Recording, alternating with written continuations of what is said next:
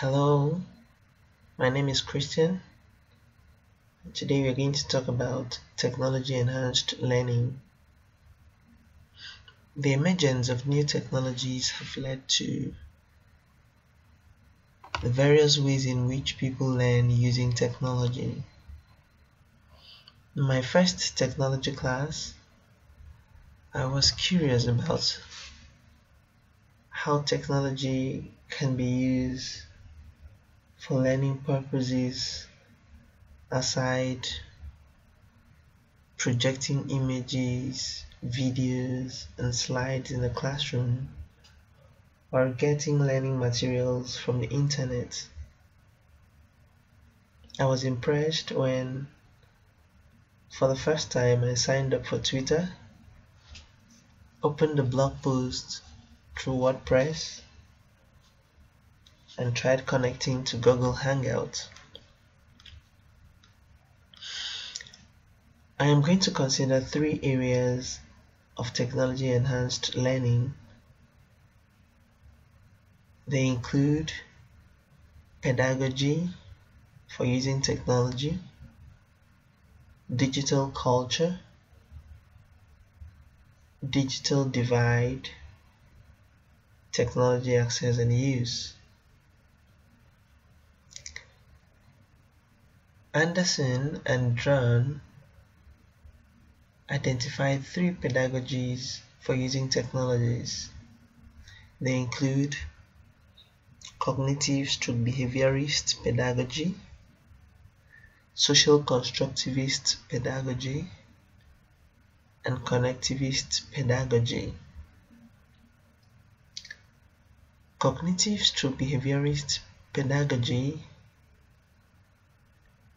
is a pattern of learning with technology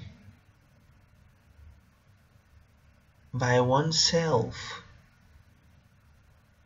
That is, using technology to acquire knowledge all by oneself. While social constructivist pedagogy has to do with acquisition of knowledge through collaboration with other learners using technology. While connectivist pedagogy has to do with linking up with various groups and individuals via the internet who may not necessarily be part of our learning group but are identified with our area of interest. In talking about digital culture, Jenkins refers to it as participatory culture. New technologies today have helped to promote a culture of creating, sharing, collaboration, and social connection.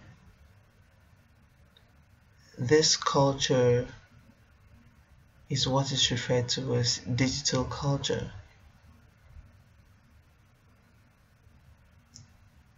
Digital divide, on the other hand,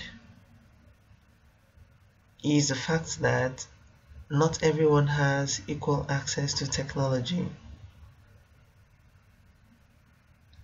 Shen and Wellman talk about economic development as being a factor affecting different communities from being able or unable to access new technologies.